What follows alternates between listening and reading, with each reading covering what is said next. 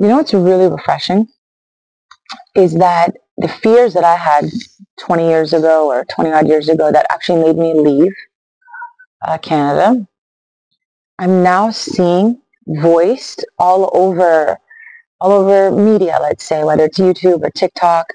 I'm actually seeing a lot of young people who are saying, hey, we don't want to be slaves to the rat race. We don't want to be tied to this day in and day out slavery just to pay the bills and pay the taxes and barely eat and barely sleep, just so that we can be a part of society. That's what made me unattach and walk away. Many people might say, oh wow, you were offered such an amazing future being Canadian and having all those opportunities. Yeah, opportunities to be enslaved, basically, to live in debt. I don't know many people who don't have debt, whether it's a mortgage, car payments, payment for this, payment for that. It's sickening. I don't know how I would have slept if I was $500,000 in debt, knowing that, okay, well, if I don't do this job, if I walk away or I can't handle it anymore, I'm going to lose my house, lose my car, lose my dignity and status, basically, in Canadian society. And I just didn't want to risk that. There's no way I was going to risk that. Just that anxiety people must have. I've never really had. And now that I'm seeing this next generation coming up behind me that's feeling it the same way, but voicing it, because, 20 odd years ago, I didn't have a way to tell the world. I just recognized the feeling in myself and I said, listen, either you're in and you got to go all in and no regrets, or now's your chance, get away and build a life somewhere else while you can. Get out while you can. And that voice just never went away. It was always looking to the exit door. No matter what jobs I had, no matter who I was dating or where I went, I always had my eye on the exit door. And when you live life like that, hey, something's wrong or something, is pulling me in a different direction. So, why am I not listening to that voice? Like, what is holding me back? And at that point, I didn't have anything material to hold me back. I didn't have any, deep relationships to stop me or to, make me reconsider. And so, thank the universe, I was able to leave, and I literally have no regrets. I'm so grateful and so thankful every day from where I have come to where I've ended up. And for some people it might seem backward, but it's okay, because I'm seeing now and I'm encouraged that young people are not buying in to the lies. They're not buying into the slavery. They're not buying into trying to create this material life that is draining them of all of their life source so they can have a roof over their head. So what? So they can pay taxes, so the governments can misspend it, in your name, and no one even asks you. Half your paycheck goes, you don't even see it. And the small things that you do for yourself, you're made to feel guilty for. Or if you don't work hard enough, or if you don't work 40, 50, 60 hours a week or 2 jobs, you're lazy. I mean, that's just not the point of living. I'd rather live humbler, have less, but have my freedom. And I've succeeded in that, I think, partially.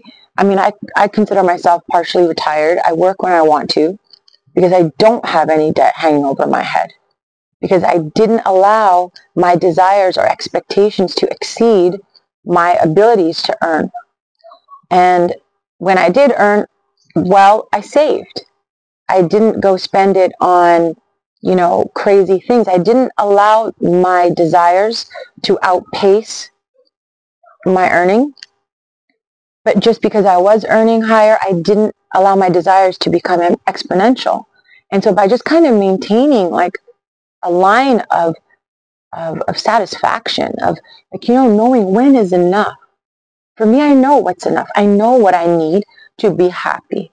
Happiness is not over there. Happiness is not over some horizon or, over the fence. Identifying those simple things that you need to feel like yourself, which honestly, if I'm drinking a coffee in India or in Eastern Europe or in Canada, like how different is that coffee? But what are the price differences?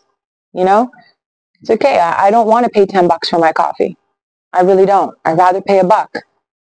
and finding the things that made me happy, like my morning coffee, like, the odd beer here and there, the odd weekend trip, the odd hike in the mountains, whatever it was that I needed to feel good. They weren't expensive. They weren't things that cost a lot of money. And I was easily able to put myself in that position to have them no matter what my economic situation was. When I was 25 or 45, my desires really haven't changed. I still shop the same way. I don't buy $500 boots. I don't spend thousands and thousands on exotic trips. I always look for a deal. I always go when there's a sale. I don't know, maybe it's just old school mentality, but why? Who's watching? Who to show off? To whom should I show off for? For whom? I want to savor those things for myself. I'm not there performing for others.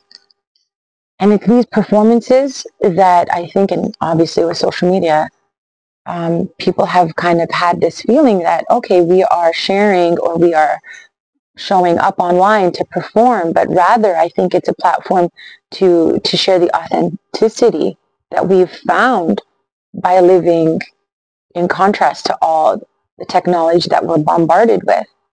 And more people are just fed up and they don't want to be a part of that system anymore. And I'm so proud, because I'm just so proud of this next generation, even though I'm sure there's a lot of people pissing and shitting on you guys, saying, oh yeah, you guys are lazy. No, I think you guys are brave to want to come up with a different system of living and working. Living to work is ridiculous. You work a little, you live, you go back to the well, you work hard when you have to, but what's wrong with enjoying life? Why is that such a sin? Why is that looked upon so derogatorily? I don't understand that. I've enjoyed myself, and call me a hedonist. I would consider myself more an Epicurean, but I love life. In all its colors, in its happiness and its sorrows, in its challenges and its victories. It feels so good to be alive, to be able to feel and indulge sometimes, and sometimes fast and deny yourself and then share. So yeah, I'm just really encouraged and hopeful when I see that people are just so over it, young people especially. I'm just really proud of you guys.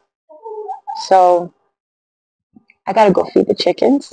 But I just want to say cheers to you guys. Keep on trucking.